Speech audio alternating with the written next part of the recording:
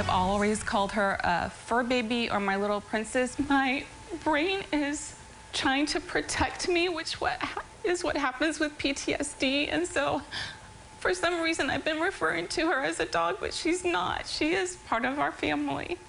A St. Pete woman is offering a large reward for her lost emotional support animal. She says friends in the community raised the $5,000 as a reward to show their support, and now she's asking for your help. 8 on your side, Pinellas County Bureau reporter Christine McClarty has the story. We're in a St. Petersburg neighborhood where hundreds of lost dog signs like this one and this one have been put up in hopes of finding Nisa.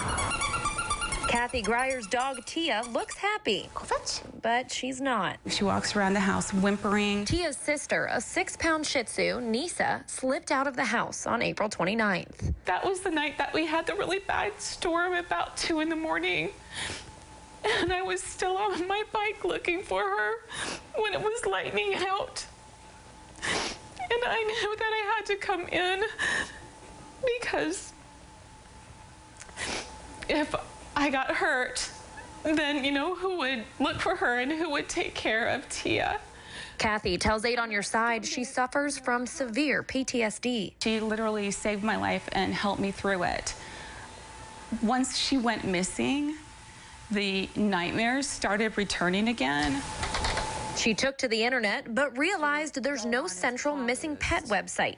So she spent $2 grand on ads and signs that someone keeps taking down. It is so frustrating. So she hired a pet detective. And traced her to approximately this sidewalk, and then her scent completely disappeared. Disappeared in front of Shore Acres Elementary School.